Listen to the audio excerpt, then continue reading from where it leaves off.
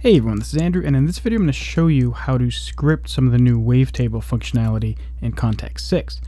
I've been banging my head against the wall for the past half hour trying to figure it out, and I finally figured out the basics of how it works. So, just to illustrate for you.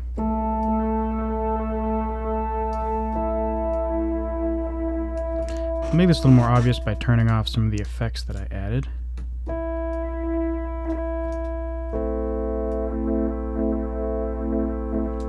So as you can see, I have this mapped, if I turn off the script editor for a sec, I have this mapped to the position of the wavetable. So if I turn this position knob here, it moves this little animated waveform control, which is essentially done the same way as the regular waveform control. Now I basically just mapped this knob to the position knob, as you can see down there. So this was a little tricky to do. It was very easy to figure out some of the basics. For example, how to actually map the wavetable position control. That was very easy.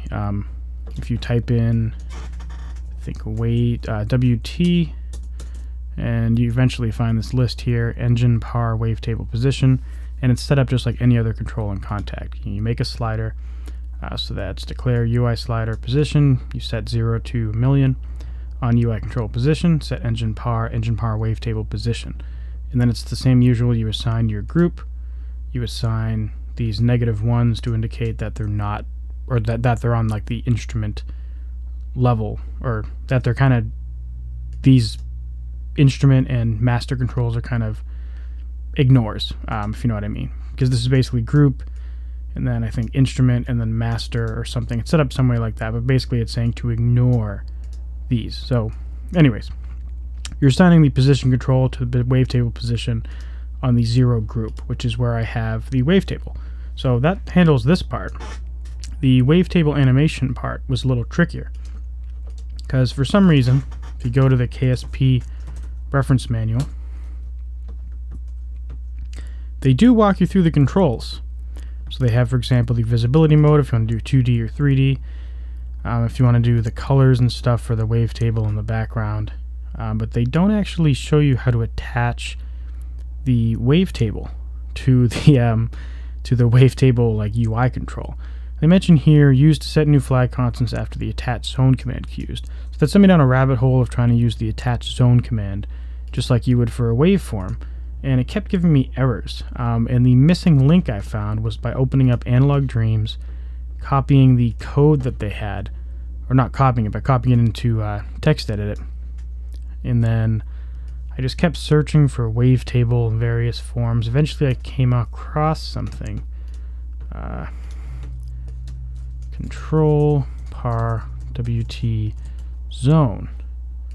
And that is where you actually assign it. You know, set control par. You're getting the UID, or the UI ID of your wavetable, UI wavetable control. And then you're saying what, you know, that you want to control the wavetable zone that shows up in that UI wavetable, and then you're finding the zone either by name, or you can type in the actual zone number. Because if you go in Kontakt Expert here and then you click zones, it'll list for all the different zones what zone ID they have. So I felt like an idiot, so then I searched in the KSP reference manual, and there isn't anything that references wavetable zones at all. So I think they just left that out. I hope it's by accident and not on purpose. I'm not really sure why they would want to do that, but that's kind of the missing link that made this work, because that actually gets your wavetable. See, I have ID 1. I assigned control par wavetable zone to the waveform 1, and that made it show up. And then you're basically just assigning the size of the wavetable, the position, the wave color, and the alpha of the background. If I make this something like 50, then you get a kind of a dull gray background. And if I want to make this red, now I got a red wavetable. So anyways, that's really it for this video. I thought it would be neat if I were to just get this very simple instrument and put it on my website as a free download. So I'll put all the relevant information on the screen, but pretty much the way that works is you go to the link below at Genera Studios. You're going to have to get this instrument. It's going to say it's for sale for like 50 cents. There's going to be a download code linked there. Just copy and paste that, and on checkout, enter that in, and that will make it free. I have to do that with the way that my site manager handles downloads. I can't make a download free, so it has to do this weird discount code thing. But anyways, yeah, download it, check it out.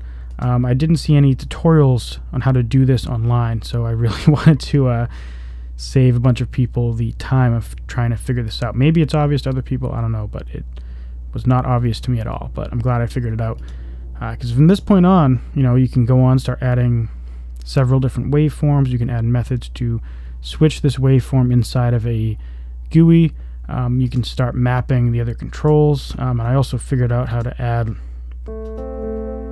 and actually control replica inside of this, and also some of the new reverb functionality that's built in. And I found it all in the new Kontakt 6 KSP reference manual, which I'll also link down in the description.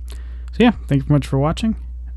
Leave a like if you enjoyed, subscribe for more, and I'll see you in the next video. Bye.